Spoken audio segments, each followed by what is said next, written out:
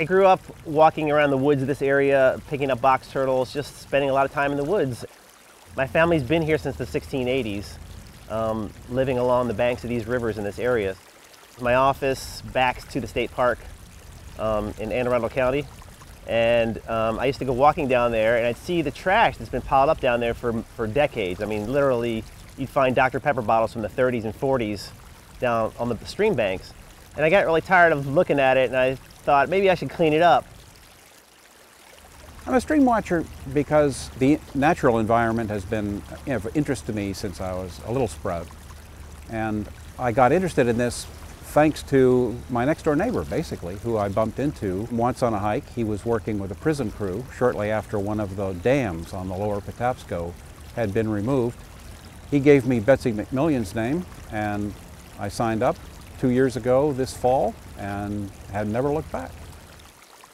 It started off being pretty much just adopting, having people adopt sections of either a stream or sections of the Patapsco River.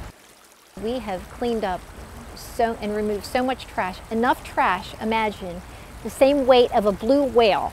Okay, that's how much trash we have removed in Patapsco Valley. And all of that is helping to maintain the Patapsco, and it feeds into the Chesapeake Bay, so it's all connected. And it's fun. It's getting into the outdoors and also helping to do some good things and meet some nice people.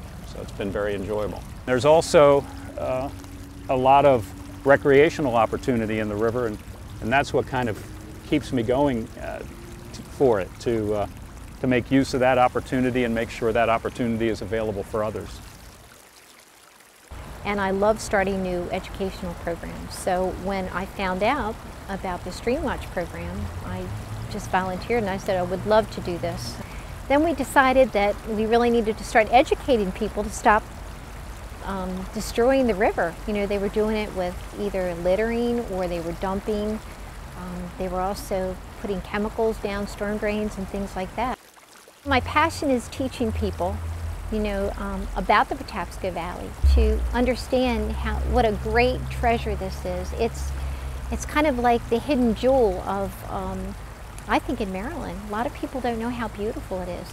You can hike here, you can kayak, you can canoe, and it's a whole different world. As you start walking up the river away from all the roads and everything, it's just priceless. You disappear into this beautiful